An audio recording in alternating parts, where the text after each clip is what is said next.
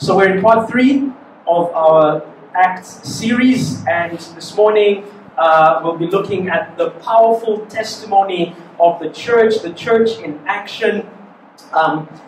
Acts is very much a book about the work of the Holy Spirit, isn't it? And as we've been singing this morning about the Holy Spirit and the power of the Holy Spirit, we cannot get away from the fact that, yes, it's the Acts of the Apostles, it's the Acts of the church, it's the Acts of Jesus after he has ascended into heaven, and it is the Acts of the Holy Spirit as he works through God's people. So please turn with me to chapter 5, and we'll be reading from verse 12 to verse 16.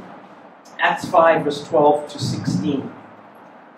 The Bible says, "Now many signs and wonders were regularly done among the people by the hands of the apostles. And they were all together in Solomon's portico. None of the rest dared join them, but the people held them in high esteem. And more than ever, believers were added to the Lord, multitudes of both men and women, so that they even carried out the sick into the streets and laid them on cots and mats, that as Peter came by, at least his shadow might fall on some of them. The people also gathered from the towns around Jerusalem, bringing the sick and those afflicted with unclean spirits, and they were all healed." So the background to our passage is that God's power had been demonstrated through a dramatic death. Ananias and his wife Sapphira had died very dramatically.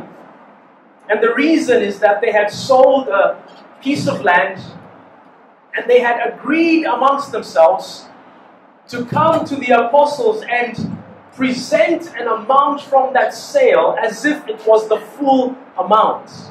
They had the opportunity to keep all the proceeds from the sale. They were not forced to bring anything, but they brought under false pretense that we've brought everything.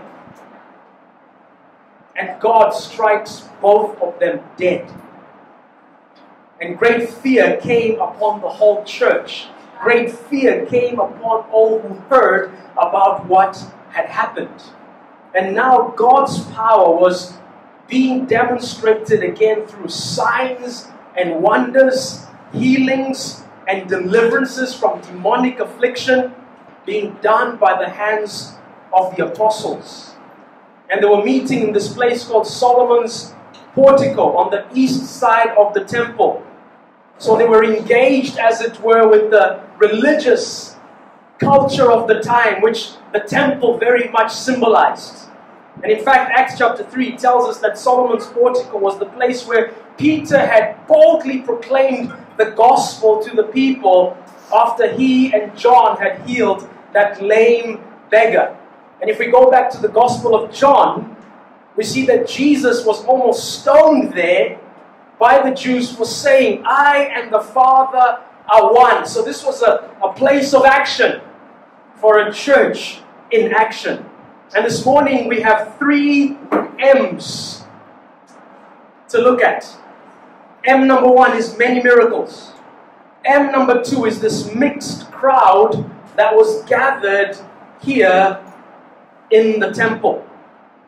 And then thirdly, we have these multitudes that were added to the church. Let's begin with the many miracles. Verse 12, "Now many signs and wonders were regularly done among the people by the hands of the apostles." Signs and wonders. It's telling us that supernatural things were happening among the people. There were many miracles among the people. Many tells us it's an abundance of the supernatural.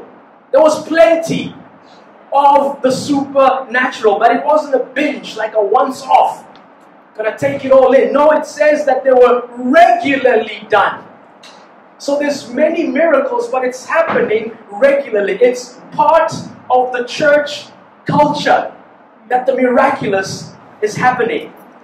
Miracles were a part of the Christian life. And this is why E.H. Andrews, he says, the miraculous is absolutely basic to Christianity.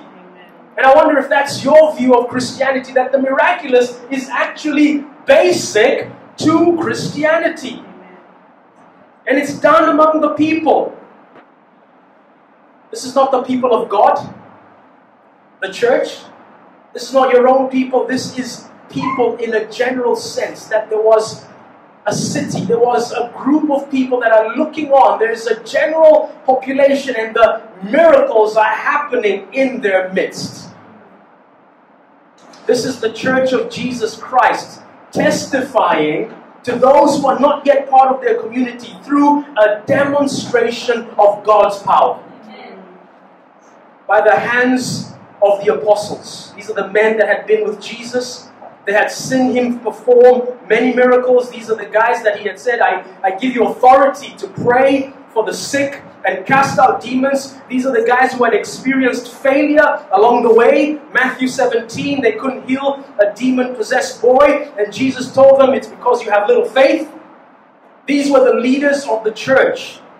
The miraculous happened when God worked through the hands of humans. He could heal and deliver without any human role, but he chose to work through human hands.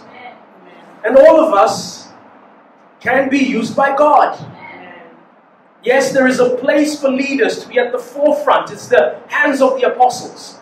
Leaders leading the way, leading the charge and saying, God, we want more of your presence. We want to see your power. Use us, Lord, Holy Spirit, to see people set free.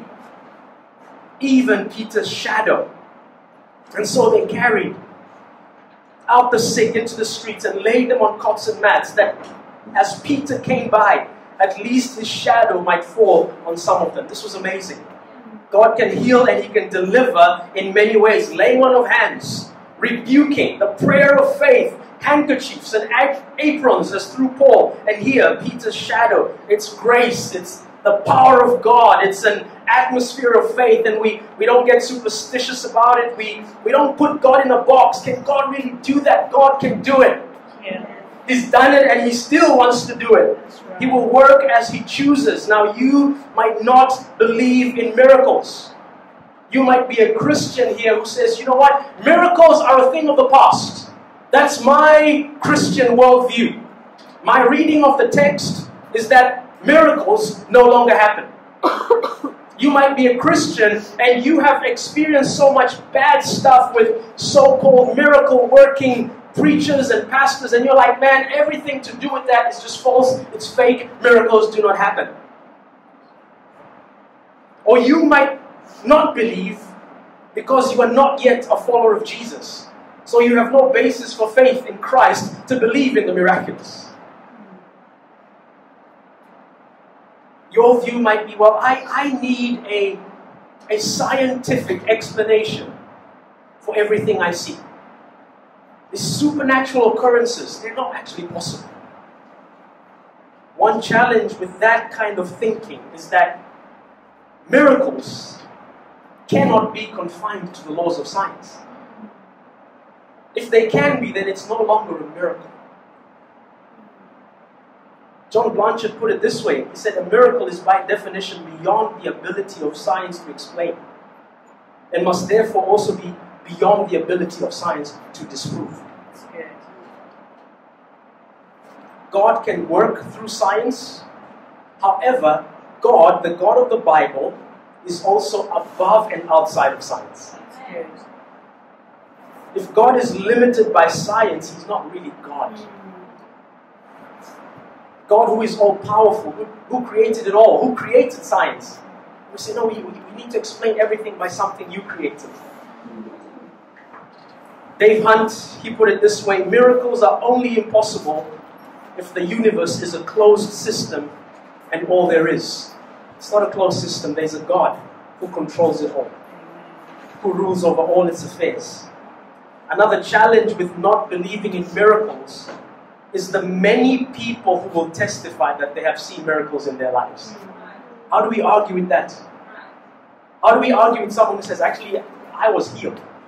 God did something in my life. And the evidence is there. I mean, they tried to do it even here. When the lame guy got healed by Peter and John, the religious leaders were confused as to how to deal with it. They were like, we actually, it's happened. This name of Jesus, so we're going to try and kind of hide it and put it aside, but it's actually happened. Last week, we had a lady in our Swahili service stand up, and she said, I want to give thanks to God that the week before I came and I had problems with my eyes, pain in my eyes, seeing is difficult, and we had an opportunity in that service to pray with her. And she stands up and she testifies and she says, God has healed me. My eyes are fine now. That's the truth. How do we argue with that? I look at my own life in times when God has healed me. A couple of years ago, I was battling with the worst migraines ever. It was just terrible, and did the tests and the ECGs and all the kind of head scans that you do to check what's going on, and medicine, and none of it was working.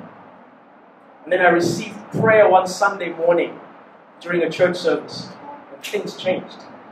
How do you argue with the fact that people will tell you, listen, God has done it. God did something. We accept that God doesn't heal in every situation. Why? Because sometimes His plan is fulfilled better by Him not healing. You may have struggled with a health condition for years and you have wondered, why has God not healed me? I've been praying. Does He really heal? I'm with you. I mean, I have had a back problem for about 13, 14 years now that I've been praying for and praying for and praying for. And sometimes it just seems to be getting worse and worse. Like, Lord, if you're this God of the Bible of miracles, why are you not healing? He doesn't heal in every situation. Sometimes He decides, you know what? My grace is sufficient for you to stay like that. My purposes will be fulfilled better by you not being healed. Sometimes it's lack of faith. We see in Scripture, the Bible says sometimes lack of faith actually does contribute. Jesus did a few miracles because of their lack of faith. Also, we live in a fallen world where the kingdom of God, which is coming, hasn't yet fully come. So everything of the kingdom that we will see in its fullness when Christ returns, it isn't all here yet. So the kingdom is breaking in. It's coming with power and glory, but it hasn't yet fully come. We live with this tension of the now. Hey, but the not yet. But despite these realities, God does heal. God is a miracle-working God. And the impact of what God was doing was spreading beyond Jerusalem. The people also gathered. We read in verse 16, from the towns around Jerusalem, bringing the sick and those afflicted with unclean spirits, and they were all healed. The news of God's power, the news of this dynamic church in Jerusalem spread to the surrounding towns. Wouldn't it be amazing if Dar es Salaam, which attracts people for commerce and business and trade, if Dar es Salaam could be a place where people come because, man, the power of God is in that city. We've heard that people are getting healed in the city of peace. We've heard that there's miracles, that people are being set free from demonic oppression in that city. We want to go to Dar es Salaam because God is at work there. That is what was happening in Jerusalem. Because the power of God was at work. It's worth noting that there is a distinction that Dr. Luke makes between sickness and demonic activity. They brought the sick and those afflicted by unclean spirits, which tells us that not every sickness is caused by a demon. For some of us, our default position is anything happens, there is a demon behind it. And yes, there could be demonic activity, but not everything that happens is because there's a demon behind it. We live in a broken, fallen world where bad stuff happens. And Luke is separating these two. John Stott tells us Luke does not confuse the two conditions. So what's the application for us, dear friends?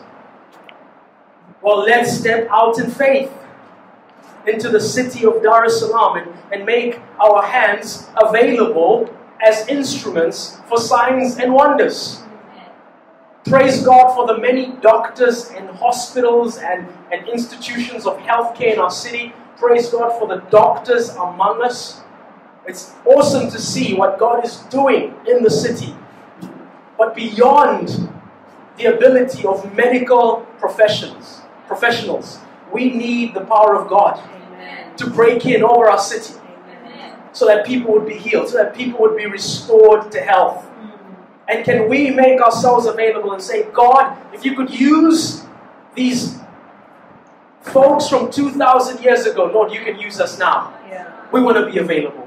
So that's the first M. We have many miracles. They're a part of the culture of the church. It's in their DNA, so to speak. The second M is this mixed crowd that was gathered there. Verses 12 and 13. And they were all together in Solomon's portico. None of the rest dared join them, but the people held them in high esteem. So they're all together. Who is this all together? That's the believers and their leaders, the apostles. Who is this? The people, the rest. That's likely the general public that was observing what was going on in Jerusalem at the time. And some have actually suggested that the rest are different from the people because they dared not join the believers while the people held the believers in high esteem. So for instance, commenting on this, Albert Barnes, he says that the rest could be people with wealth. People like Ananias and Sapphira, afraid that God's judgment would fall on them as well because of their deceitfulness. Whatever the case, it suffices to say that there is a mixed group that is observing what God is doing in this place. And God's power, if we look carefully, we realize that the power of God affected this group differently. For the Christ followers, it seemed to be a source of unity. Because it says they were all together in Solomon's portico. When the power of God comes upon God's people and He purifies and He brings His holiness into that place, there's a way in which God's people are brought all together. So there's this impact on God's people that we become stronger as one. For the rest, for the people, it's a source of fear because it's a source of war because they dared not join them.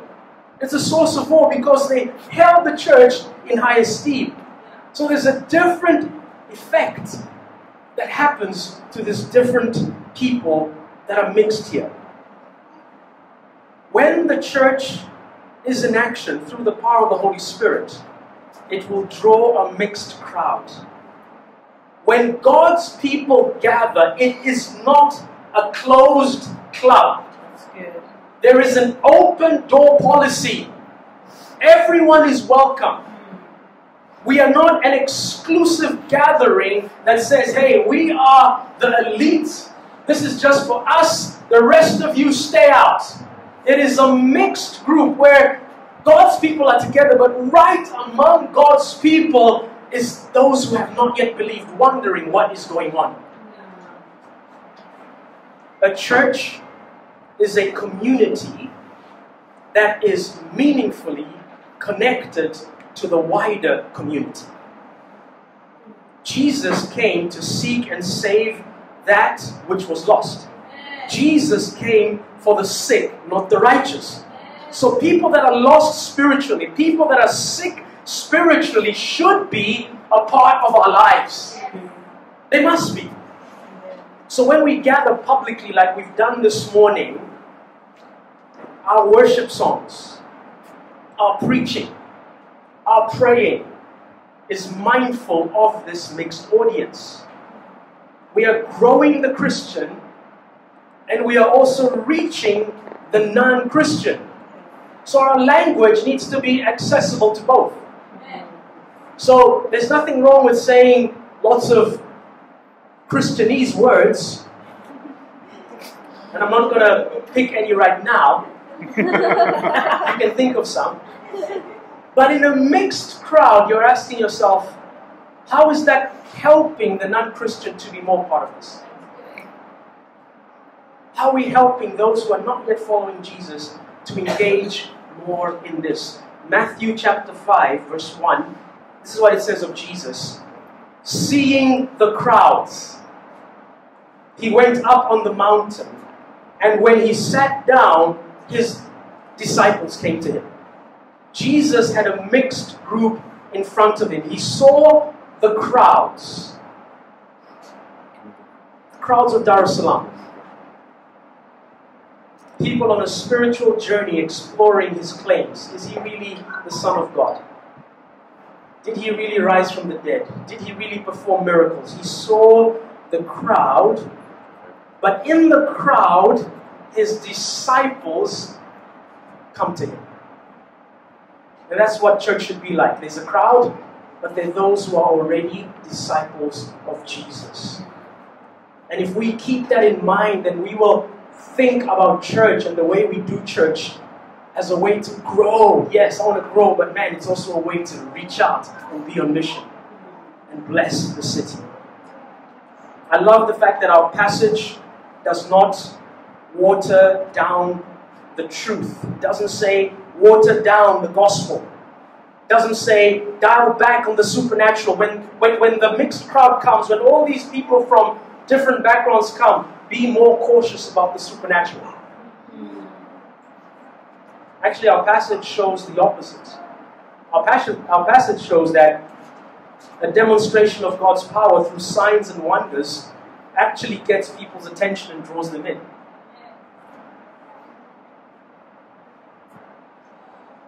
What do we take from this? What's the application for us?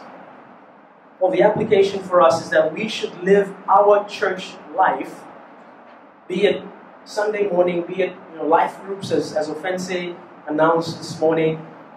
We need to live church life by making room for a mixed crowd. And I would ask each of us to consider this question. Where are the crowds for us? Where is the crowd in your life? What crowd has God allowed you to be part of? Where is your sphere of influence of those who are not yet followers of Jesus? Because he came for them. And he wants to use you and use me to reach them. And then the third M is this multitudes. Verse 14, and more than ever, believers were added to the Lord, multitudes of both men and women. The impact of God purifying the church through the death of Ananias and Sapphira, the impact of the signs and wonders that were being performed in this group was that incredible numerical growth took place.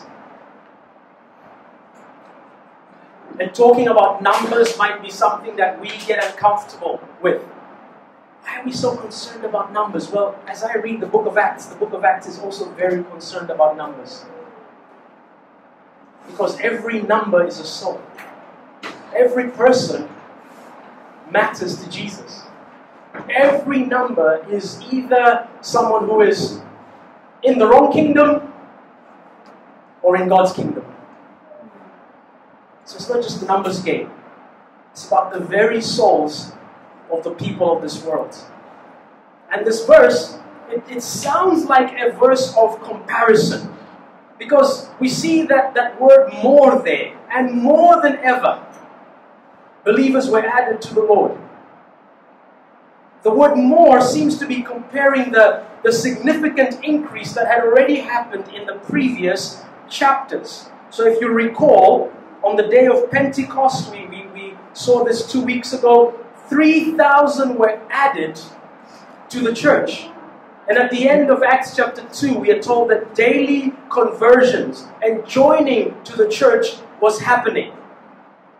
In Acts chapter 4, verse 4, we're told that many believed after Peter preached in that same place that they were in right now, and that the men came to about 5,000, leave alone the women.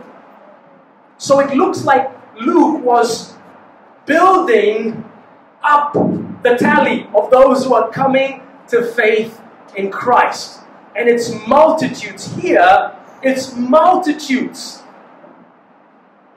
It's as though Luke is saying, what's happening now is even more than what had happened previously. More than ever. I'm not talking 5,000, 3,000, it's just multitudes now. It's lots of people. Massive number of people becoming Christians. And it's a big thing for how we think of the mission of God. Because if we realize just how big the mission of God is, then as we look across our city, we realize that, man, there's multitudes in our city. There's hundreds upon thousands upon hundreds of thousands of people that do not know Jesus. And we realize that God actually wants His church to grow. So we should desire to be part of that growth of God's church, and certainly not at the expense of the qualitative things that God does in His people. Discipleship and purity and depth in the Word and commitment and community and all those good things that make up a Christ follower. And ultimately, who grows the church? It's God. We do our part, but ultimately it's up to Him as to when and how He will do it.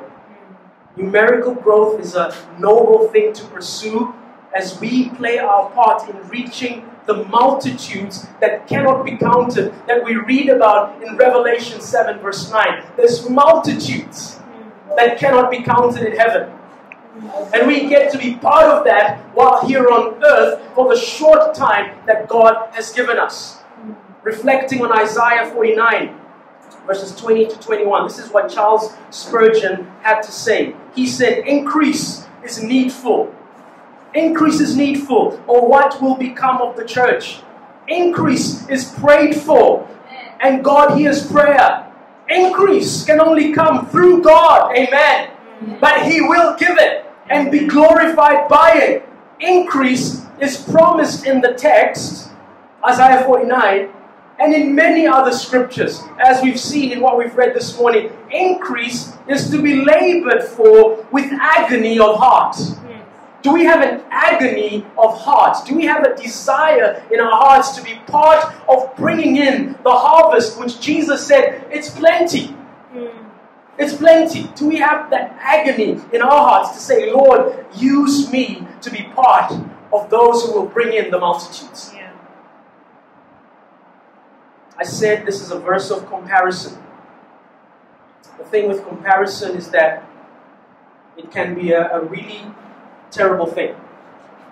If I'm comparing our church with someone else's church, and in the process I'm like, oh, in those areas we're doing so much better. Pride. If we're comparing ourselves with another church and, oh man, in those areas we're just doing so badly, just dejection and discouragement. I'm comparing my gift with someone else's gift. Wow, man, they're so gifted. Oh, just a terrible place to be.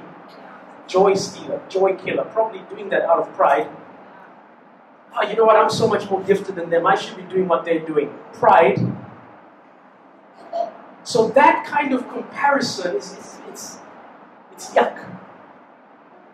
Everyone say yuck. Yeah. We need to guard our hearts as humans. Our hearts have that tendency. That was the sin of Satan, comparing himself with God. And at the core of our fallen nature is that desire to kind of outdo each other and outdo the next person. And that's a sin that we need to keep constantly say, Lord, soften my heart. I repent of this, forgive me of this, help me to fix my eyes on Jesus. Because This ministry, whatever I have, is by the mercy of God. Amen. It's by the grace of God. Amen. And as we grow in grace, as we grow stronger in grace, God helps us to stay pure in that area. Yeah. But it is still a verse of comparison. What Dr. Luke is doing here is he's comparing the church with itself. And that kind of comparison has a place. He's saying it used to be like that, now it's like this. He's reflecting on what has been happening in that same church. And there's a place for that kind of comparison, where we compare ourselves to ourselves. Because we are called to produce fruit. And unless we have some way of measuring in a godly way, how do we know whether we are producing fruit? Jesus sees a great harvest. And as we look up at that harvest, we can ask ourselves, how are we doing in reaching that harvest? It's healthy to have that kind of inward reflection, helped by the Holy Spirit. As Jesus looks at our city, he sees the crowds. He sees the multitudes. So the application for us is, where is the potential for us for this kind of impact? How should we be thinking of doing church if we are to be more effective in reaching the multitudes of the city? Is this way of doing church the only way we should be doing church? And I love this way, and I think this will always be part of how we do church. But are there other ways of doing church that will actually allow us to be more effective in reaching the multitudes? Because the multitudes are there. So that's the challenge that God has before us. So as we end the message this morning, may God help us to get conviction that numerical growth is actually good because it is souls coming to Christ. May God help us to step out in faith, to be those who will be agents of miracles. May God use us for greater impact. May He empower us to find those crowds. And may we be part of the story of Jesus Christ in Dar es Salaam to see a city changed for the glory of His name. Amen.